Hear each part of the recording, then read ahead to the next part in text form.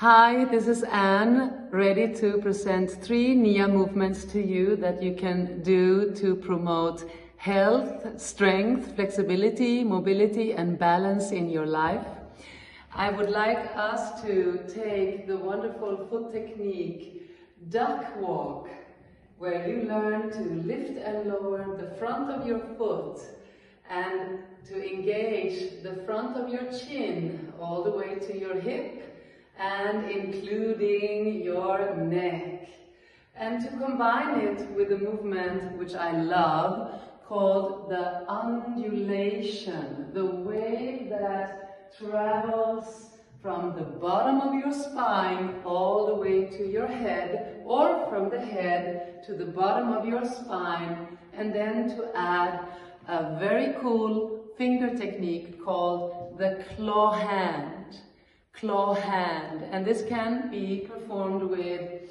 any mood of the day that you have, so that you can include playfulness and expression for yourself. So this is the combination, my friends: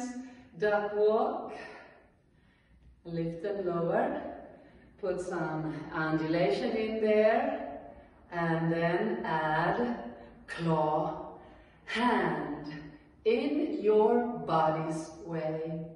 The duck walk you can do with feet under you in a closed stance, or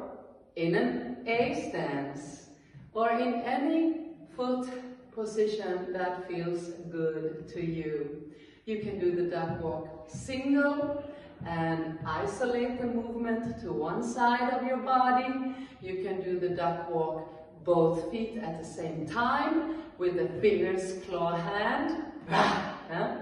The possibilities are many, and I want to enhance these movements this week, the first part of 2023, to celebrate the little happy duck walk with a waving spine and